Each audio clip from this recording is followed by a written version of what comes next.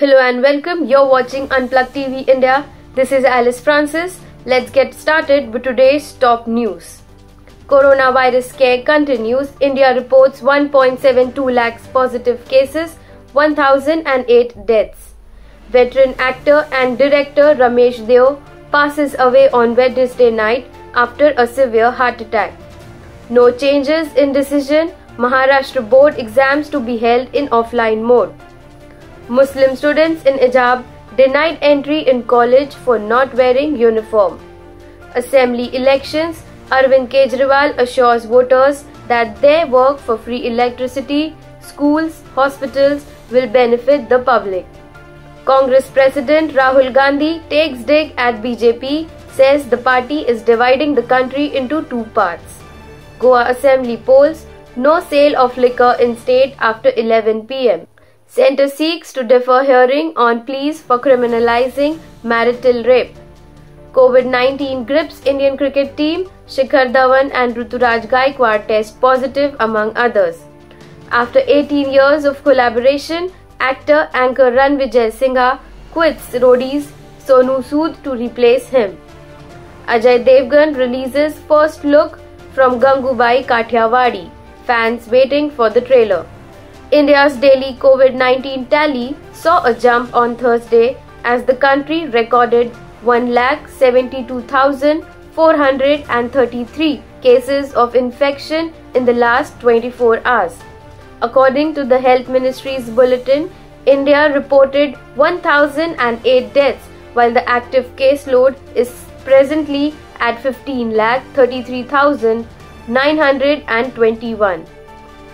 Ramesh Deo, a veteran Bollywood and Marathi cinema actor, director and producer, best known for his performances in films like Anand, Mere Apne, died of heart attack on Wednesday.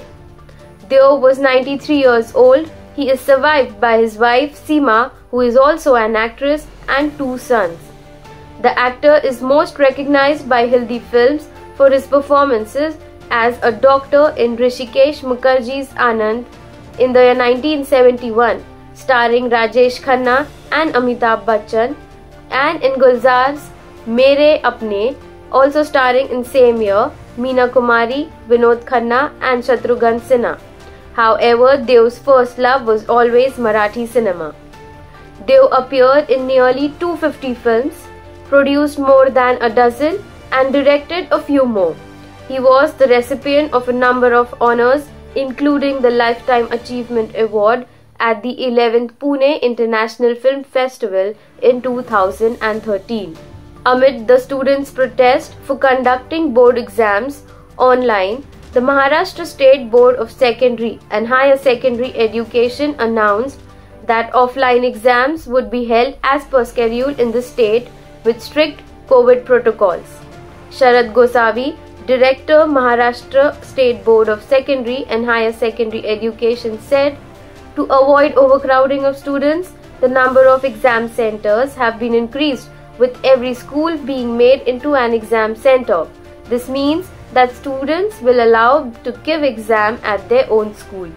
The orders followed the violent protests that had erupted in Mumbai 4 days ago after students took to the streets to protest against the decision of the Maharashtra State Education Board to conduct offline exams of class 10th and 12th. The hijab row in Karnataka is not ending as girl students wearing hijab or burqa was stopped at the entrance of the Bandarkars College of Kundapur in Udupi district on Thursday morning. The school principal told students that as per the government's order and college guidelines, they will have to come in uniform to the classes. The girl students, however, argued that they have been coming to the college in hijab for a long time and they must be allowed to continue. The state government has set up a high-level committee to decide whether to allow the hijab-wearing students in classrooms or not. Until the report is submitted, the government has asked students to attend classes in uniforms without wearing hijab. However, the same is not being followed by the students. Ahead of Goa Assembly elections, Aam Aadmi Party National Convener Arvind Kejriwal has promised rupees 10 lakh over next 5 years if the party is voted in power. Speaking at a press conference on Thursday, Kejriwal said, by voting for AAP, you will get benefits of at least rupees 10 lakhs in 5 years. Kejriwal also promised free electricity and health care to the people of the state. Meanwhile, taking a dig at another politician, Kejriwal said, it is very unfortunate that government jobs of Goa are unfairly limited to only 2 constituencies of Dr. Pramod P. Sawant and Vishwajit Rane. AAP's candidate Amit Palekar will stop this bias. We will give jobs based on eligibility, not over partiality, favoritism or bribery, Kejriwal added.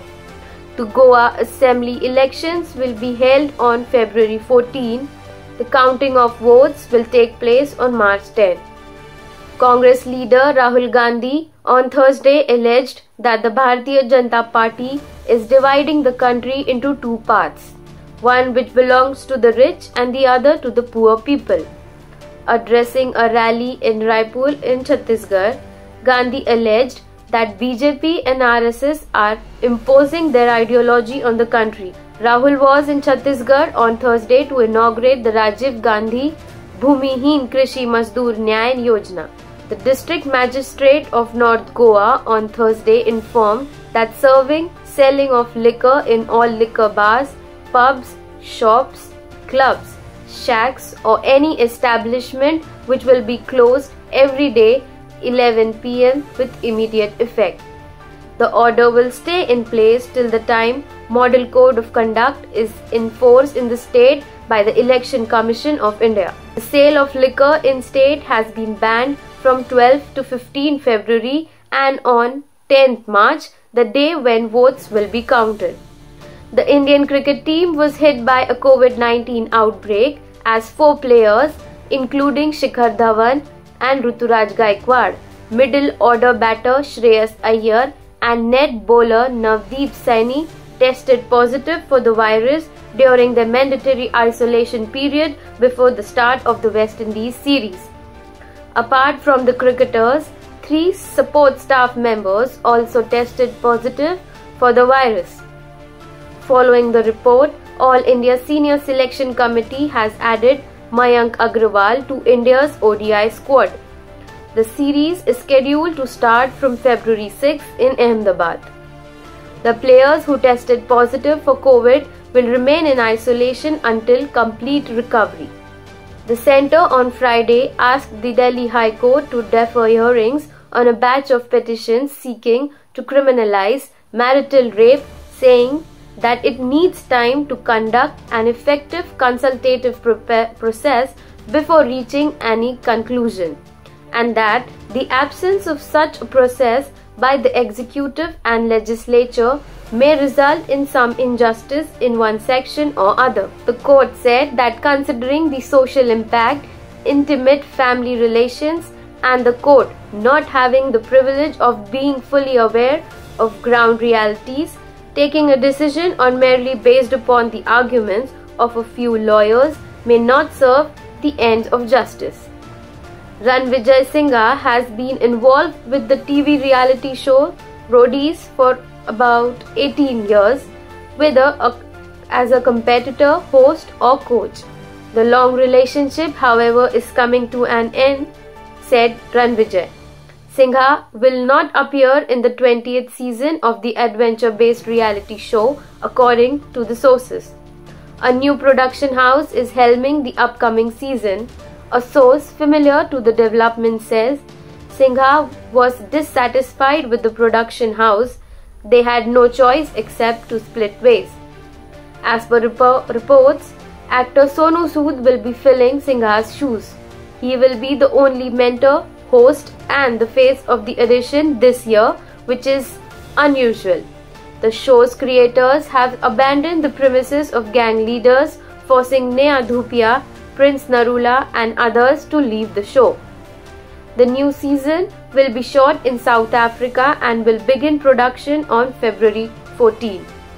The much-awaited film Gangubai Kathiawadi, Ajay Devgan releases first look from the film. Gangubai Kathiawadi is one of the most eagerly awaited films of 2022. On February 4, the trailer will be released in a big way, while Ajay Devgan has already presented his first look poster for the film Gangubai Kathiawadi, in which Alia Bhatt plays the protagonist. After nearly 2 decades apart, Ajay Devgan and Sanjay Leela Bhansali have reunited. Their first collaboration was in Hum Dil De Chuke Sanam, starring Aishwarya Rai Bachchan and Salman Khan. Due to the COVID-19 outbreak, the film has been repeatedly postponed. Gangubai Kathiawadi, directed by Sanjay Leela Bhansali, will be released in theatres on February 25. Thank you for watching our channel. Please like, share and subscribe.